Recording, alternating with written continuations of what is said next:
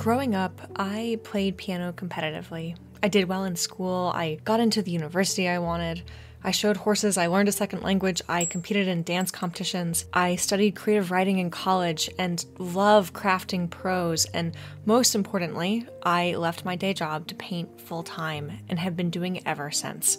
This video isn't about me tooting my own horn. It's about me sharing the things that I think set me up to learn and practice effectively and become good at the things that I have wanted to be good at throughout my life. I want to share these things with you so that you can apply those same lessons to your painting practice so that you can make quality work that you love. So here are the things that have made me a good learner and have thus let me excel in those activities. The first thing that I have written down here is truly loving it. No matter what activity I'm referring to. I didn't force myself to try and get great at something that I didn't have a fire burning in me for. I've set music and writing and language aside for huge stretches of time in favor of what I was fascinated by at that moment. I was at my most fluent in Spanish when I was in school, surrounded by Spanish speakers, and at a time when I would play online games with a gaggle of friends from Latin America. I practiced the piano most when all of my friends seemed to be in my high school band. And when my circumstances changed, I didn't shut the doors on those hobbies forever. I simply let myself flow into whatever the next passion would be. So this isn't to say that you should throw away your hobbies as soon as they get tough or become subject to your own whimsy, but rather, I know that I'm going to have the most momentum in terms of getting really great at something when I am just in the throes of loving it, when I am surrounded by people and inspiration that reminds me of that thing. So to help set myself up for this, I surround myself with people who love the things that I love. Just as I am most likely to read and write around other writers, I am most likely to paint around other artists. So one thing I prioritize this year is to get out of my own studio and spend time with painters who inspire me, who make me laugh, who make me want to create incredible things.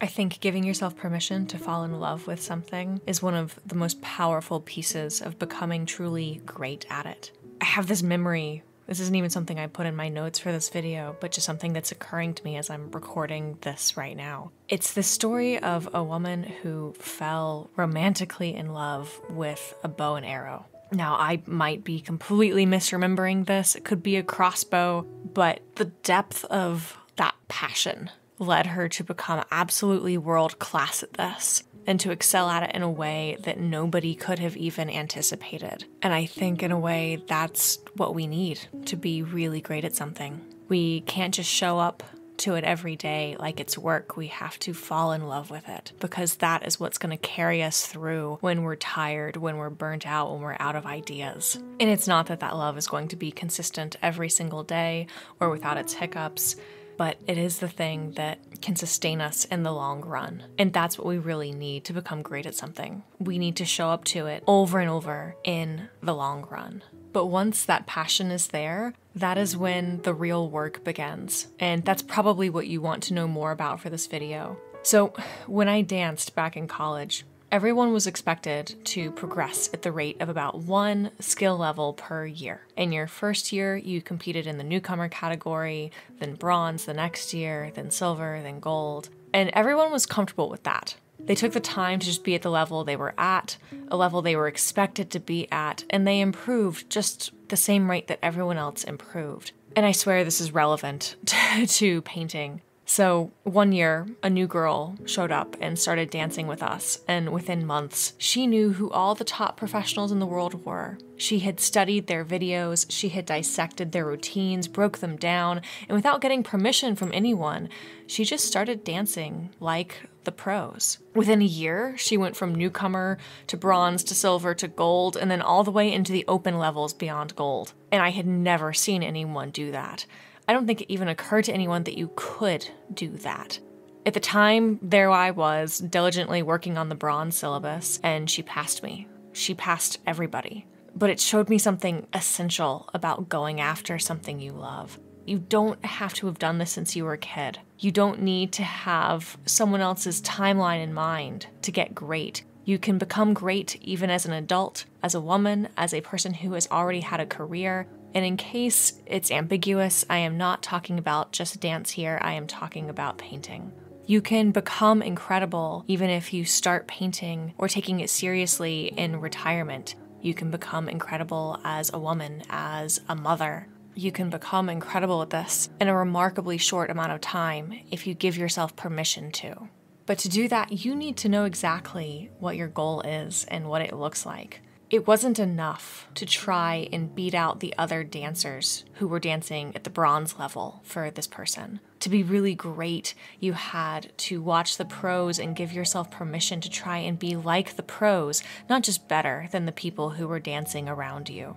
So if you want to become great at painting, you need to spend time looking at and studying paintings that are absolutely masterful to you, that line right up with the kind of painting you want to make. You have to imagine what it's like to step into that artist's shoes and make those marks. Imagine what it's like to have their level of discernment when judging where and how you need to put brush to canvas. Be mindful of your drawing and give yourself permission to get the likeness exactly right, instead of just letting it be good enough. This is what I do, or at least what I try to do, when I paint. And that's exactly what you're seeing me do in this video. I surround myself with people who inspire me. I let that part of me that is so excited to show off what I can do light up.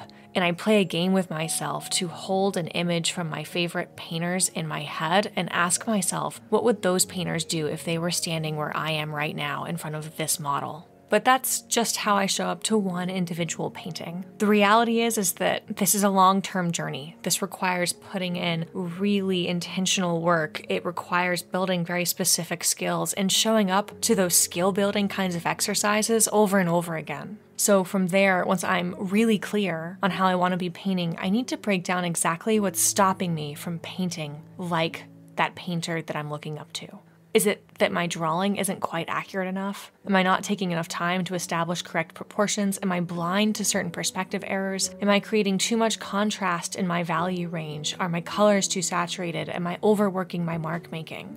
You see, once I know where my weaknesses are, precisely in comparison to my goal, I can tackle them one by one. I do this in painting, I did this with music, I do this with dancing. In dance, it's simple. I watch back my own videos of me dancing, which I hate to do, but I do it anyway.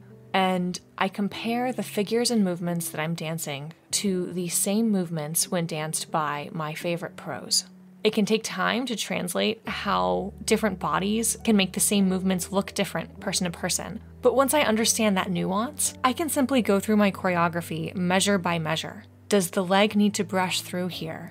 Does the core need to be more engaged? Does the line need to be more extended? If I can go through the whole routine, moment by moment, catching every issue I see that stands between the way I'm dancing now and the way I want to be dancing, eventually the whole routine is going to be strong. And the same is true in painting. If I can tackle each issue from block-in to drawing to value relationships to color mixing to mark making, eventually entire pieces are going to come together exactly as I intend for them to. And it's not magic. It's simply having a process that I'm committed to in the long term, and then giving myself exercises that I can trust will help me to improve each individual area of weakness until they aren't weak anymore. That's exactly how I help my students, and that's exactly how I could help you too. So if you want help achieving professional quality in your portraiture, I do offer mentorships designed to help you reach your painting goals. For more information on those, you can check out the links in the description to find out more and apply to see if we are a fit to work together. And until next time, happy painting.